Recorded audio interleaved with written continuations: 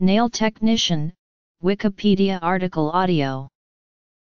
A manicurist or nail technician is a person whose occupation is to style and shape a person's nails. This is achieved using a combination of decorating nails with colored varnish, transfers, gems, or glitter.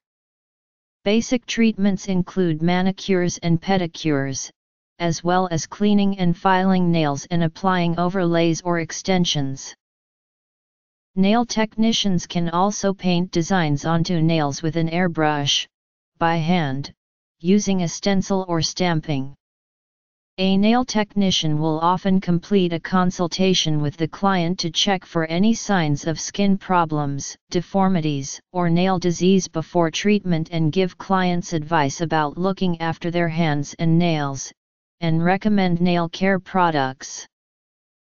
Training to become a nail technician involves doing a professional course that normally takes at least a year to complete.